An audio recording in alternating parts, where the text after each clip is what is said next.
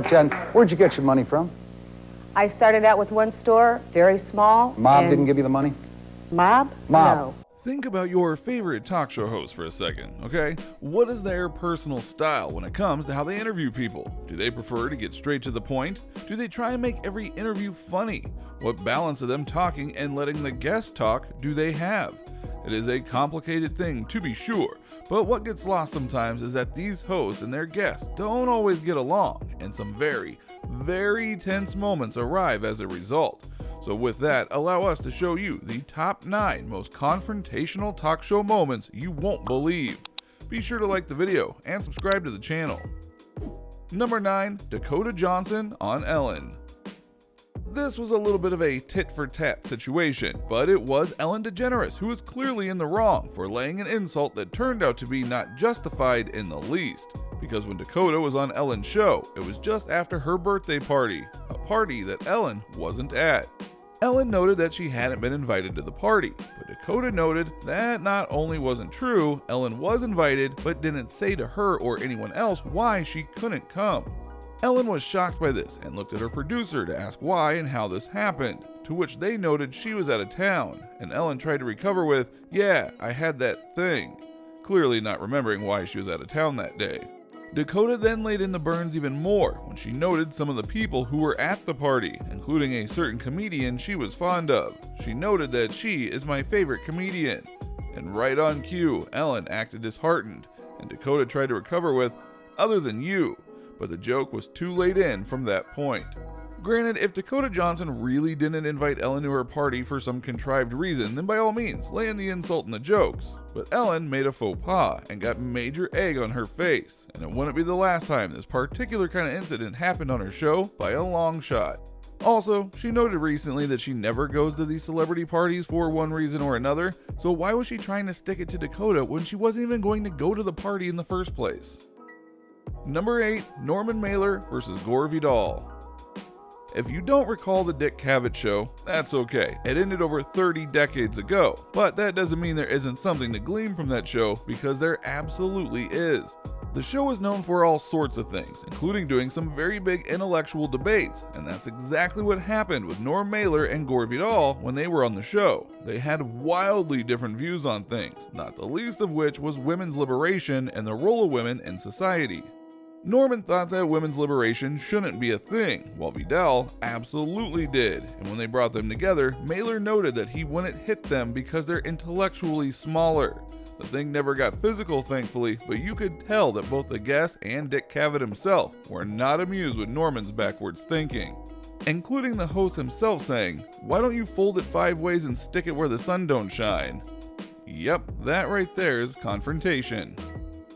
Number 7, Vince McMahon with Bob Costas. There are a number of interviews that we could put on here that involve Vince McMahon, the head of WWE, the biggest wrestling brand in the world. He has been over the top and confrontational about all sorts of things, and he's got a major ego that he is never afraid to flaunt, including how he not once, but twice tried to rival the NFL with the XFL. And during its first run, he went on to On the Record with Bob Costas to discuss things. Bob did not hold back and went right for the heart of the matter, including the falling XFL ratings, the stigma that surrounded pro wrestling, and more.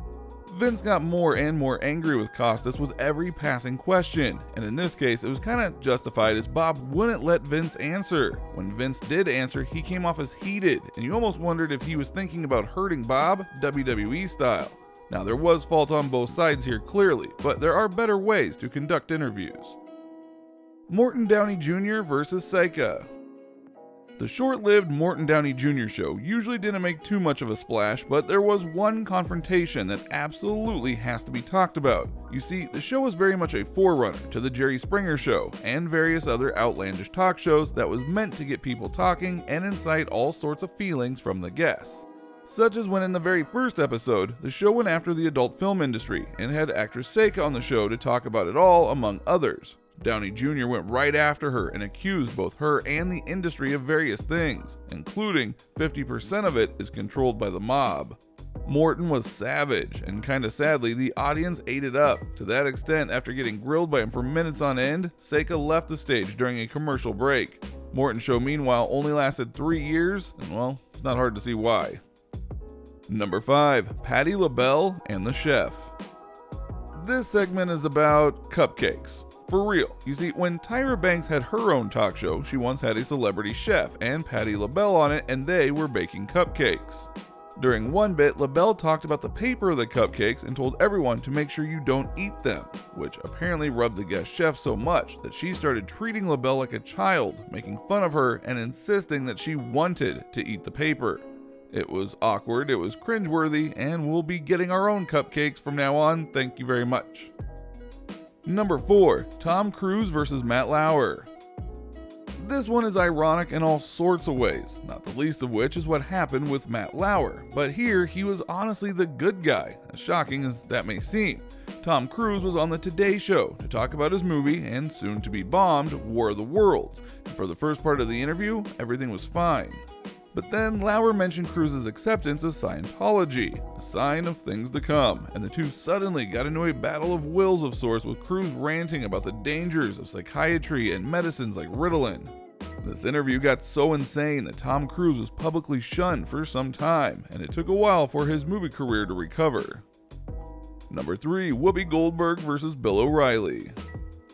Oh look, another ironic one, and not just because this happened on The View, but it helped. Getting Bill O'Reilly, another soon-to-be disgraced host on the show, was dynamite enough, and he lived up to his egocentric hype, but him clashing with Whoopi Goldberg is what made this one memorable.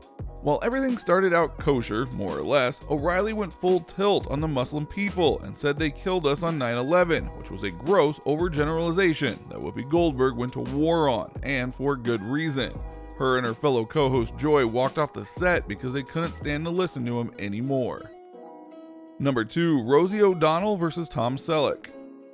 Back in the 90s, Rosie O'Donnell was one of the biggest stars, and had one of the biggest talk shows around via her self-named program, so naturally she got stars like Tom Selleck to come onto the program, and well, it didn't go great. The biggest problem with this interview was timing, because this happened right after the Columbine incident that would set off a wave of violence in schools and endless amount of questions about gun control. Sure enough, Rosie and Tom got into a heated debate about it. Tom tried to play it cool and state how this was a contentious issue, but the conversation just wouldn't stop. O'Donnell constantly tried to get Selleck to denounce the NRA and ask for stricter gun control laws, and Selleck wouldn't do it for various reasons. And to note, he was supposed to be there to promote his latest film, but talk about gun control instead, so well, you can understand why he was a little more ticked off. Number 1. Jim Everett versus Jim Rome. When it comes to sports talk shows, they can get a bit cheeky depending on how the host acts. For former ESPN host Jim Rome, he made a living trying to be big, loud, and sometimes controversial in roundabout ways, such as when he would call NFL player Jim Everett Chris Everett in reference to a female tennis player who had that name. And when Jim was on the show, he called him Jim, and then said, "Check that, Chris Everett," and things got heated from that point on. So much so that Jim Everett dared Rome to call him Chris again, stating that if they do, we'll need a station break. Sure enough, Rome did, and Everett knocked over the table and knocked Rome to the ground. Guess he was being honest, Rome. What do you think of this look at the times that talk show hosts and guests just didn't get along and confronted each other over one thing or another? Which of these events do you personally remember watching happen live on the first viewing? Which of these battles do you think could have been avoided? Do you know another talk show confrontation that you think should be on this list? Let us know in the comments below. Be sure to subscribe, and we'll see you next time on the channel.